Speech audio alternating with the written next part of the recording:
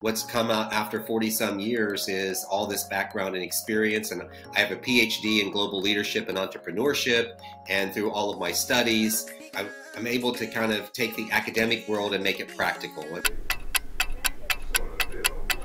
Hey, this is Dennis Consorte at Snackable Solutions, and I have a very special guest here today, Dr. Troy Hall. How are you, Dr. Troy? I am doing marvelous, wonderful, but I would say this, if I were any better, I think I'd be you. Well, I have to say, you've got an amazing shirt on, so if that's any indicator of your mood, I think we're in for a good conversation. Well, I live in Charleston, South Carolina, where even when it rains, the sun still shines, and so the turtles might be representative of finding them on the beach. All right. Sounds good to me. In fact, it sounds inspirational, and I was wondering, you're a speaker, you're a motivator, you do all sorts of things. Before we get into your profession, why don't you tell me a little bit about what inspires you? It's kind of hard to maybe put it into some simple language, but I think what it really boils down to is because I spend so much time in leadership, what really inspires me is the opportunity to help others. I believe in the transformative principles of leadership that say you focus on someone else first and then self. I think that's an important aspect. I like to aspire people to vision and teach it. I'd like to get along with people. I have a good sense of humor, sometimes maybe too good, but I'll work on that. I often say sarcasm is my second language, but we'll kind of save that for maybe a little another time on the podcast. And I like to create this environment where people can trust me and I can really help them get what they want out of life. And I do that through my consulting and my executive coaching work. And so I think that really inspires me for that portion of work. And then art inspires me, music inspires me, writing inspires me. So there's all those other aspects that become, part of me, travel, my family, all of those things would be important too. Well, that sounds wonderful. So you're an executive coach. Tell me about that. Well, let's see. Well, we first start by saying, okay, so Dennis, tell me what you think is success and how will you think that will grow you? And so really being an executive coach is really helping people focus on their choices in life and what they want to do and what their aspirations, dreams, and objectives, where do they want to go, and then helping them get there. And a lot of what makes me a little unique in some of the processes, I really customize everything to the client, but I listen for things that people say, and I'm not afraid to challenge them a little bit. But I set up the conversation this way. If you ever coach with me, I equate it to trying on clothing. Are you up for me to ask you a question, even though you're the podcast host? Yeah, 100%. I actually have a coach, so you may throw me off, but let's give it a shot. Okay, good. Now, this is real simple, how we get started. The first thing I say to you is basically we kind of decide we want to do this. I go, okay, so when I'm asking you questions and talking with you, I want you to think about it in the same way that you would try on clothing before the pandemic. So I'm assuming you tried on clothing to decide whether you wanted to buy it at some point in time in your life. Would that be true? Well, I'm not a very good shopper. My wife's very good at shopping. I'm pretty terrible at it. Usually I'm more utilitarian. If I need something, I just grab and go. Okay, good. And whenever you decide that something you don't like it, what do you do with it? Put it back up on the shelf and try something else. And try something else. You don't stomp up and down on it and you don't hate the person who gave it to you. Nope. Good. That's what coaching with me is like. I'm giving you clothing. And so I'm going to give you things to try on. I listen to what you say. I may challenge you a little bit. You may not like the wardrobe selection that I provided you, but I guarantee you it'll be something you'll want to try on. And then if you decide it's not for you, then we pass and move on to something else. Interesting. So how did you become a coach? What were you doing before? And what made you decide, you know what, this is what I really want to do when I grow up? I had this unique opportunity one time. Someone explained to me the concept of teachable moments. And it was really helping people around you in developing is looking for that teachable moment. And that teachable moment didn't have to be a bad thing. It was looking for the 1 minute good thing that happens and be able to explain it to a person in that short length of time. And so I really created this concept of me looking for these teachable moments in life with individuals to be able to share. And what's come out after 40 some years is all this background and experience. And I have a PhD in global leadership and entrepreneurship. And through all of my studies, I'm able to kind of take the academic world and make it practical. And that's something else that really comes across for me within my consulting and the executive coaching part is actually making the information applicable and practical so that the person can do something with it right away, as opposed to having to pull together a bunch of parts and pieces before they can do anything. That sounds like a perfect fit for Snackable Solutions because that's what we do here. That's right. Bits and pieces, right? That's it. I really like this concept.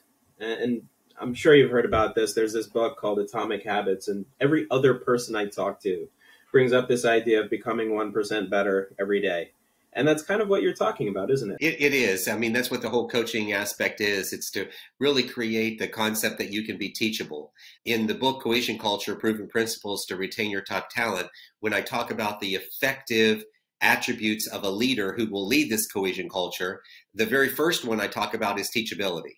And there's 6 others that come along with them, and they all work together. But if you're not teachable, then it doesn't matter with some of the other pieces because it's not going to work because the mindset isn't right. When the mindset is ready for you to express and to accept new information from other people, to see others' points of view, not just to be stuck and grounded in your own, then you have the opportunity to have mindfulness, which allows you to then move forward with ideas and really create better collaboration with individuals you want to work with. What's interesting is in speaking with another coach, one of the things that they brought up was the idea that sometimes you have these C-level executives and others who aren't very teachable, and sometimes you have to make up an excuse to get them in the room. And so one of the ideas was, well, if you want to do a training class with a bunch of people, you tell the C-suite, hey, we need you there to observe everybody else in the room, not because you need to be taught. Do you use tactics like that, or do you find that the people who you bring as clients fit into a different category? Well, first of all, let me just say this. I've sort of defined that I have a persuasive style. So there will be things that I'll say or words I'll use that'll be persuasive, not manipulative. So all I want to say is that anytime you're going to manipulate someone to doing something that they may not think they were supposed to be doing or wanted to do, you kind of run a little danger. It's a little bit of danger, danger, Will Robinson, danger, danger.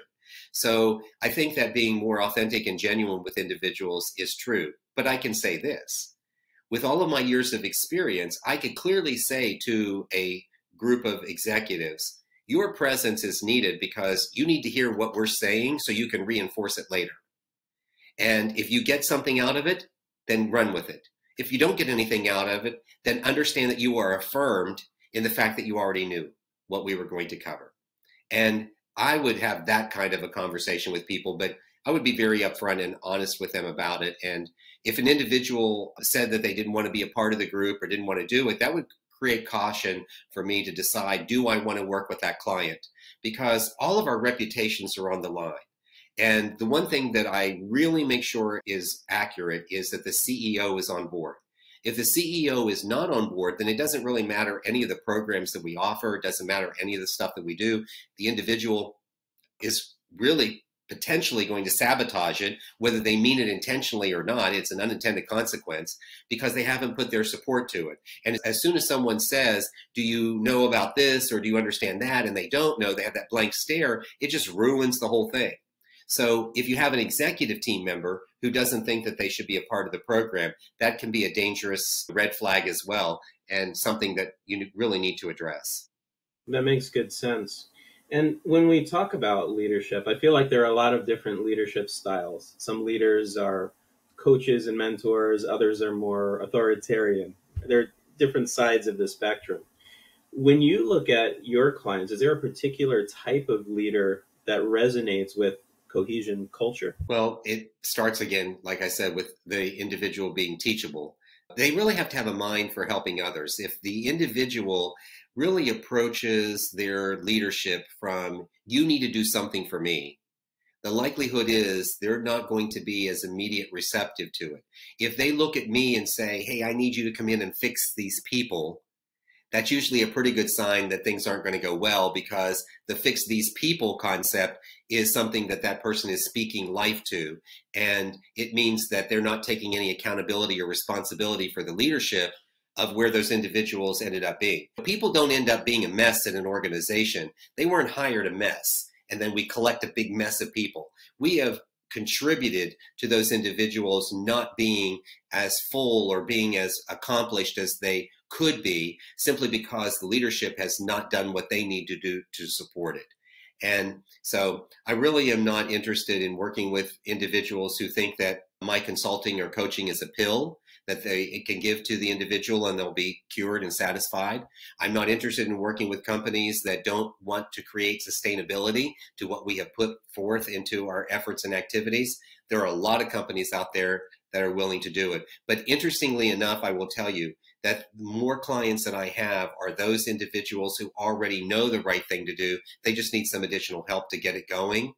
Where those individuals who think they already have it done, they're not interested in thinking too much about it. And when I wrote my companion book, Fanny Rules, A Mother's Leadership Lessons That Never Grow Old, I did that to create a mentoring and a leadership book that also gave a little bit of transparency about me and who I am as a leader, so they could kind of see who I am, in addition to this guy who has some authority in this cohesion culture space. And in that book, Fanny Rules, there's 31 teachable moments wrapped around 9 rules in the book. And one of the teachable moments is when the leader thinks they know everything, that's when the problems start. Yeah. Fanny Rules, how did you come up with that title? Well, it's my mom's name. So my mom was Fanny. So when I was 12 years old, my mom was diagnosed with breast cancer. I lived in a small rural town in West Virginia with poor economic conditions, limited education, and we were 30 to 45 minutes from the nearest hospital. And when mom was diagnosed with cancer back 50 years ago, we thought mom was going to die. And mom decided that she would hold off and have her surgery when I'd be able to take care of her during the summer. And it was during that summer, mom made a decision to live. And she says, this is what I want you to remember. She said, the choices that you make will always define your character, not the circumstances. She said, character is defined by choices, not circumstance. We were poor by circumstance, not by choice. I had cancer by circumstance, not by choice. I choose to live, and I want you to live. And so she started to impart all of this wonderful wisdom to me during that time. Now, the good news for you, Dennis, and for those of you who are listening, is mom lived 43 years beyond that awful summer. However, later in life, she was diagnosed with Alzheimer's, with dementia. As a result of that diagnosis, mom was losing her memory, losing her motor skills, losing her life. And mom eventually was taken from us. Because she lost her memories, I thought, well, why not give them back? I had the power to do that. So I chose 31 teachable moments from my experiences with mom to wrap around 9 rules that she gave me about the way you treat people and act and just all sorts of little things, and created these little stories around it, and then turned it into a mentoring guide so that other people who won't have the benefit of my mom and the bedside telling me these stories and telling me this information, they can use it. So Dennis, it's snackable pieces. It's these little stories that actually can be built into an opportunity. So instead of chapters, there's rules. At the end of each of them, there's actually a guide that you go through with a series of questions and answers you can do with a partner, a mentor and a mentee, or you can do self-examination and ask those questions yourself and fill them out. That's great. And that sounds like a wonderful way to honor your mother. It sounds like she was very influential in your life. Were there other influences in your life that shaped who you are and the work that you do? Sure. There was another gentleman named Jack Williams that I worked with a good number of years. And Jack, of course, has since passed away. But no, he was very influential in my life as well. Of course, my dad, too. I shouldn't forget my dad. I had a great relationship with mom and dad. As a matter of fact, when I told my brother I was writing the book about mom, he says, well, don't leave dad out. And I said, well, okay, I didn't plan to, but mom's the star of the book, not dad. And dad was more the protector and provider. Mom was the nurturer and caregiver. I got a combination of all those particular aspects of those roles and responsibilities pulled together. But I do want to certainly pay homage to Jack. He was really instrumental in helping me with my faith and helping me be a little more grounded in the corporate world and what I might need to know to survive there. So 40 some years later, hey, I made it.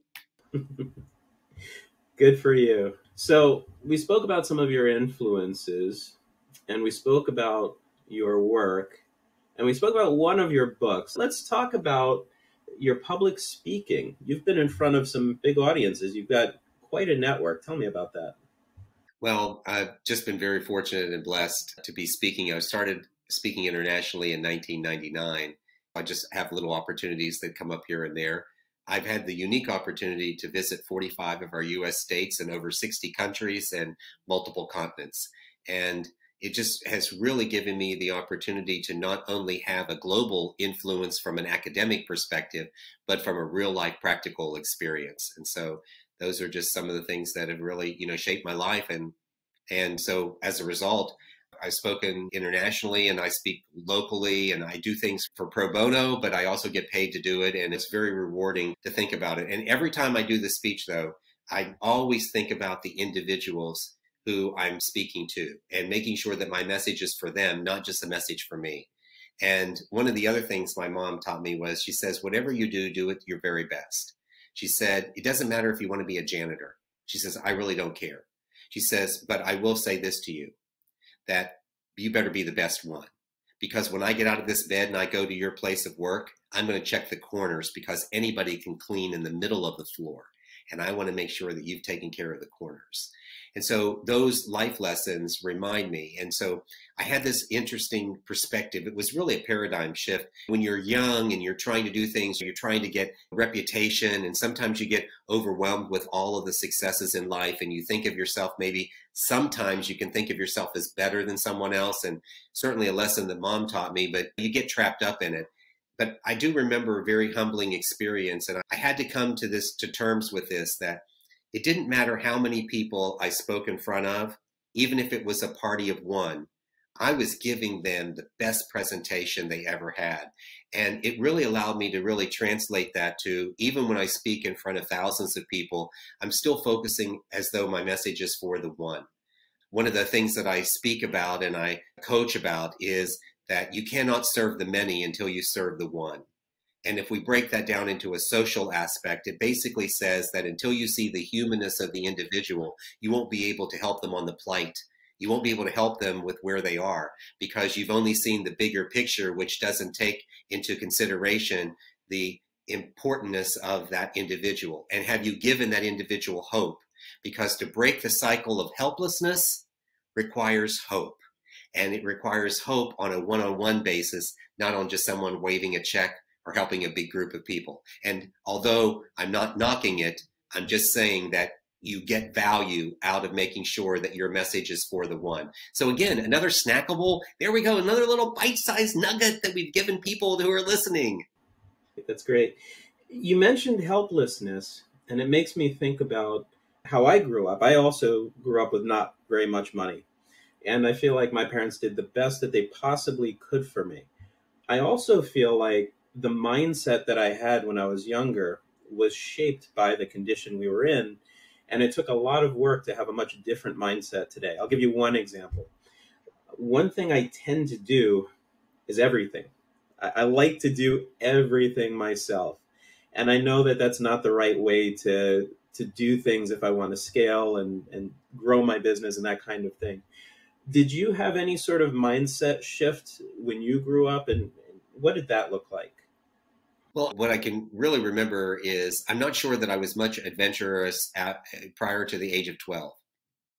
But I think my mom's encouragement, my mom recognizing that she was actually had an opportunity where she could die and it would be the end, that she wanted to make sure that I didn't feel stuck, right? That I was going to be able to spread my wings and go do whatever I needed to do. And as a result, she always encouraged me. Dad always encouraged me too. So mom had a 12th grade education. My dad's education was 8th grade with a military influence. And with a little bit of that encouragement, I began to understand that I wasn't confined by where I was geographically born, that I could make choices and decisions, and I didn't have to leave my family behind just because I moved to another place. And I never thought of myself better. I know this is going to sound terrible to say this out loud, like it all of a sudden it's going to sound like you're very humble when you say something like this, but because we're trying to create a message here, it was very important for me to never think of myself as better than someone else or that I knew more. As a matter of fact, mom said, wouldn't it be better if you were a Mr. Learn-It-All than a Mr. Know-It-All? So all these little nuggets of things, it's what really helps me with my mantra today that says that you don't have to know everything. You just need to be teachable.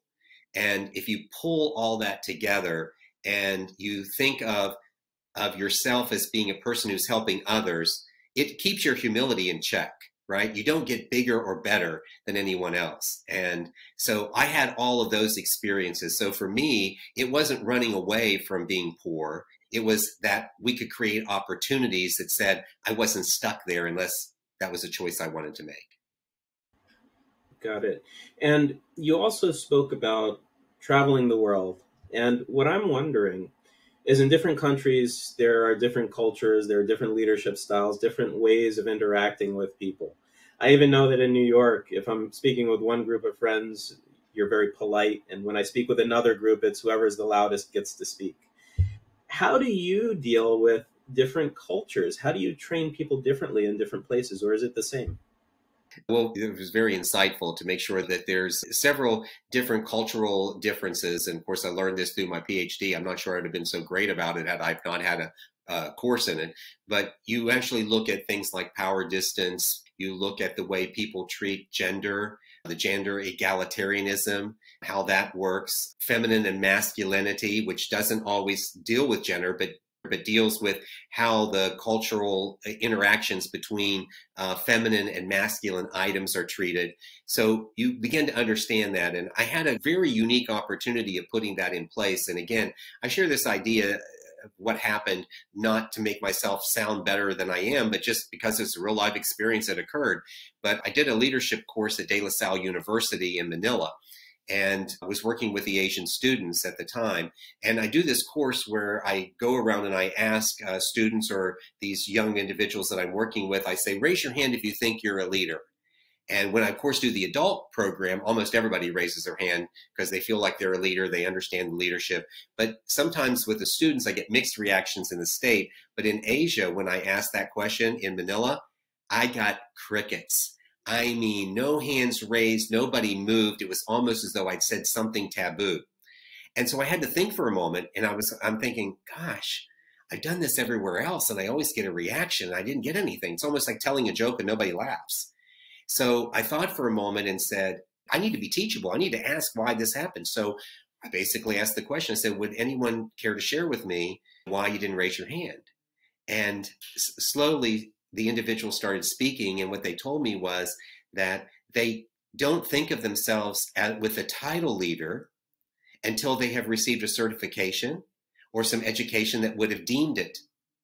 Now, they have leadership tendencies, so we changed the conversation to tell me the kinds of things that you think a leader does that you do, and then it was a much more robust conversation. But had I have applied Western thinking and would have made those students wrong because they did not raise their hand, sort of like, well, you should raise your hand, everyone's a leader, and you all know that, and it would have just been a very different experience. So what I learned through the process is that you do have to be open and understanding. And one of the things I also learned, which this is going to be good for the folks who are listening, there's a difference between being culturally superior and being culturally relative.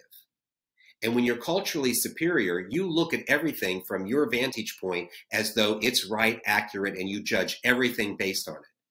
When you're culturally relative, it means you're understanding how things happen. What are the culture, the rituals, the habits that people have? What are the traditions, the norms? What's the language? And you begin to see how that occurs. And when you can get your mind ready for that, then you can start accepting the diversity, equity, and inclusion that we should be thinking about all the time anyway, because we haven't held ourselves to a higher standard. And I'm not talking about morals, I'm not talking about ethics, I'm talking about culture. I'm talking about the way things happen and making sure that we really have a space to accept people for how they've grown up and what they've been exposed to. Yeah, I agree with you. I do also think that sometimes a culture shapes people in a negative way. So if you're in a country where maybe they're a bit more authoritarian and people aren't allowed to be leaders in whatever way, they're not allowed to become their fullest person. Does that ever get to you? How do you deal with that?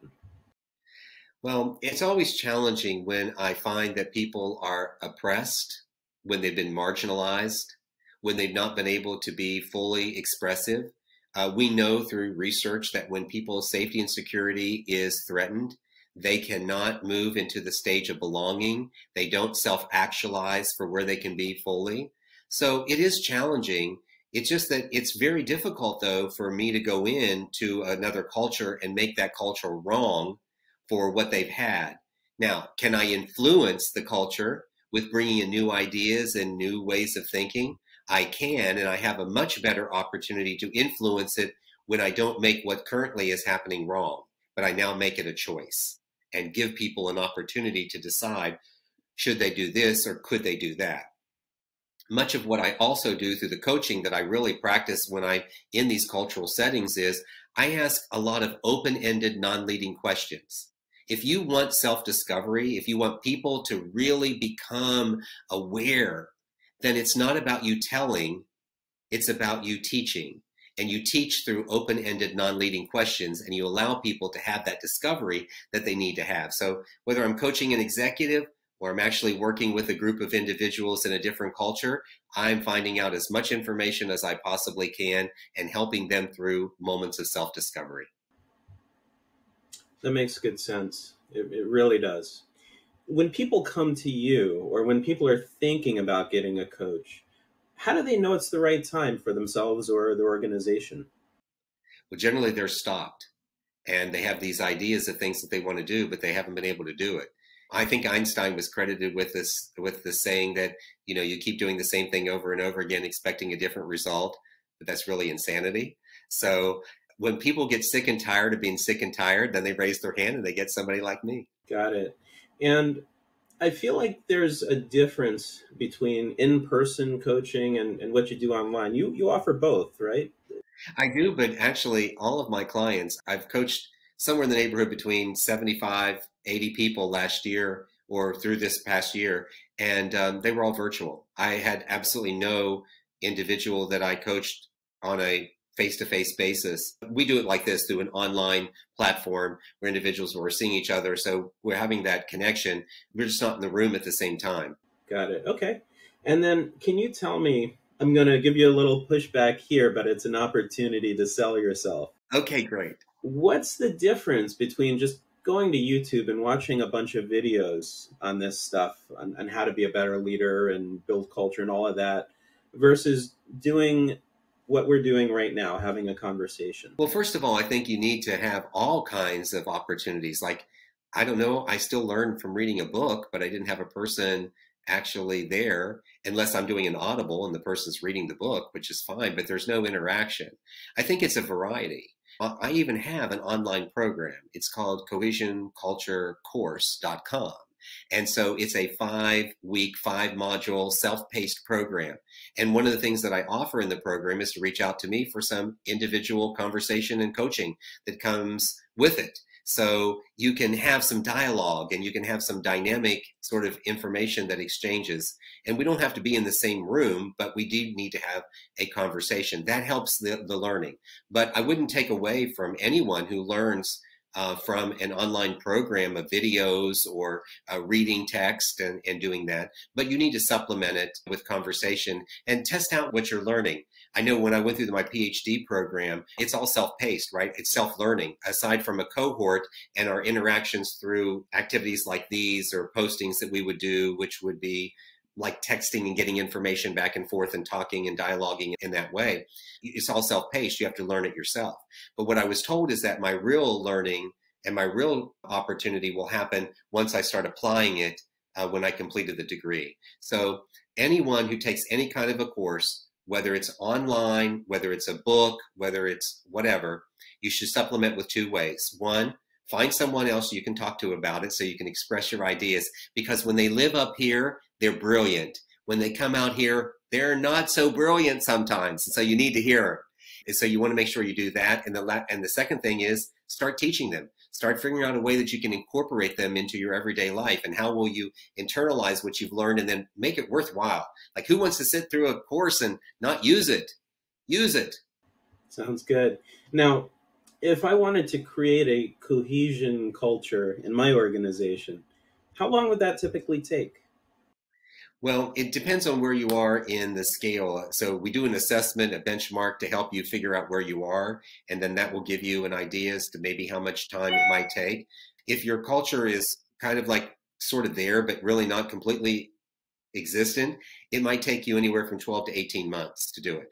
If you have a pretty decent culture where things are kind of there and what I'm doing is augmenting it, then you might see your immediate results within 6 months. But typically with the assessment tool, what I found over experience is that we do it within a 12-month interval. So you set the benchmark on the first time before you start putting new programs in place. And then a year later, you run the program again. And it's really interesting how we do it is we spread it out. And after the year, we interview the individuals who were there in the beginning separately from people who came on new. And we use the original benchmark against the new people who came in to say, did they see this culture differently than the people who saw it before? And then we also measure to make sure that the people who had been there also were seeing some differences in the culture. And then that provides great feedback to the client to be able to figure out what they need to do. Now, Dr. Troy, we don't have 6, 12, or 18 months, but we do have a few minutes for a snackable solution. Dr. Troy, can you tell us what your snackable solution is? All right. Well, I'm going to say open up your water bottles, get your favorite drink, get ready because here's some popcorn I'm going to give you. So in this little snackable solution, what I would suggest that if you want to determine a little bit about the culture of your organization, it's an exercise I ask every leader to do for 2 to 3 weeks before we come in and do an assessment. It's part of what is the discovery phase of what I refer to as the cohesion culture cycle. And in that discovery phase, it's self-discovery. 3 things that you either look for or listen to, and they are greetings, laughter, and affirmations. So in the greeting aspect, you want to see how are people interacting? Do they talk to each other when they come in? Do people come in and go directly to the refrigerator and put in their lunch and then go to their desk? What's happening? And who is actually talking? Is it just the entry-level people, supervisors, and do they mingle together or do they separate themselves? When I was in Prague with Duke Manufacturing, they call themselves Team Duke. One of the important things I learned from the leadership of that group was that these greetings from leadership was very important, that the employees loved it when the leadership was actually greeting and talking to people and treating them more than just an object who was creating a transaction for the company, but as a real person and actually created some connection. And that really helps because those greetings help us create belonging. And then the next thing is laughter. Laughter tells us what is the lighthearted temperature within the organization. I ask them to do a scale between 1 to 10. Tell us where you are. If you think your culture is pretty decent, you might rate it an 8, 9, or a 10. If you think there's a little bit of opportunity for burnout, you've got some stuff happening, they're a 5 to 7. But if people are late to work, absenteeism, mistakes are made, the individuals are burnt out, they're a 1 to 4, and that will tell you that you definitely need some additional help. And then the last aspect of it is to look and listen for affirmations. Like, do I build you up? Do I give you credit for work that you do? Do I compliment the things that you do and tell you why what you did matters? People want to know that the work that they do really makes a difference. And so affirmations are your handshakes, your fist bumps, your high fives, your kudos, whatever program you have, you want to make note of who is saying it and what are they saying. If all of the affirmations are attaboy, attagirl, then you haven't added any extra real value to it, and you haven't really determined if there's a shared mutual commitment. Because you see, in a cohesion culture, what you're looking for is belonging, value, and shared mutual commitment. That is a cohesion culture. That is the strategic framework that you look for. When those 3 elements are present, you get cohesion. So listen and look for greetings. Listen and look for laughter. Listen and look for affirmations. Dr. Troy, that's really good advice. And I do have one more question outside of the snackable solution, and that is, I feel like we're moving towards a remote workforce, and this recent lockdown has only accelerated that process. Can this cohesion culture work in a remote environment? And what does that look like? Well, yes, it can, because What you would need to do, though, is organizations would need to make sure that they have helped their supervisors better understand that belonging doesn't just happen by accident. It's part of a purposeful plan. There are things that we would recommend to organizations to do, whether they are in person or whether they have a hybrid environment, whatever that may be, or they have a remote. The first thing I like to say to you is this. I think organizations need to redefine the word remote. It's not just working from home. Remote is working from anywhere else other than at the corporate headquarters. That's remote, because I work sometimes in another person's conference room. I sometimes work in my home office, like you see here where I am. I sometimes work in an airport. I can work in a variety of places that may not normally happen. On the go, I can work. So that's remote work. What's important is to make sure that people feel a sense of belonging, that they have value, not just that they're respected and trusted, which is important, but do they know that the work they're doing is meaningful and has it been connected to others in the organization? And then lastly, shared mutual commitments. But the shared mutual commitment has to first begin with the leader investing in the employee, and then the employee invests back into the organization, not the other way around. So those are the opportunities. And so it's a matter of teaching. So again, I have programs I put together to help the organization do it. We look at technology and determine, do you have some technology? What are you doing? We incorporate things like daily huddles, afternoon debriefs, online chat, all kinds of things, just to make sure that people aren't just put out there and are left alone. This is going to become more important in the next few years. Right now, we've managed to get through the pandemic. And how did that happen? Almost 2 years now we've been through this. And we've made it through 2 years because we thought it was going to end. I'm not sure where the end is. The other thing is, it was more experienced people who already got along with individuals, and everyone was just hunkering down. So again, safety and security, protection, what do? We retreat to being protected. We want to make choices and decisions for that. We don't get to move to belonging. We don't move to self-actualization because we're basically trapped in this protection mode. So we have to make sure that we no longer treat individuals working remotely, regardless of where they're working, where their safety and security is under threat. Now, we can't do anything as an organization from a wellness perspective as far as medically is concerned, but we can make sure the mental aspect of the employee is handled through the ways we interact and connect with them. And I like to say this, really the culture that you have in your organization should extend regardless of where people are, because culture is about how you treat people, not by where they're congregated. That's great advice, Dr. Troy. You really are an expert at this stuff, and I'm sure people would love to know much more about you and to learn much more from you. Where do they find you online? Well, they can go to the website at drtroyhall.com. That's Dr. Troy Hall. That's 10 letters. And if you look at any social media platform, you'll find me at Dr. Troy Hall. So it'll be really easy to figure out where to get me. And if you connect with me at any point in time, I'm happy to reach back out to you. And I always want to say this, I like to help people, and not every conversation is a sales lead. Yeah, that's right. And not everybody has to sign up for your coaching either. You've got a couple of books. What are those books again? The first book is Cohesion Culture, Proven Principles to Retain Your Top Talent. And the next book is Fanny Rules, The Mother's Leadership Lessons That Never Grow Old. Both of those books were best-selling titles. And Fanny Rules actually was #1 in Business and Professional Humor. Very nice. Dr. Troy, thank you so much for your insight and for your snackable solution. Well, thank you. I hope it was a yummy experience for you. It was certainly great for me.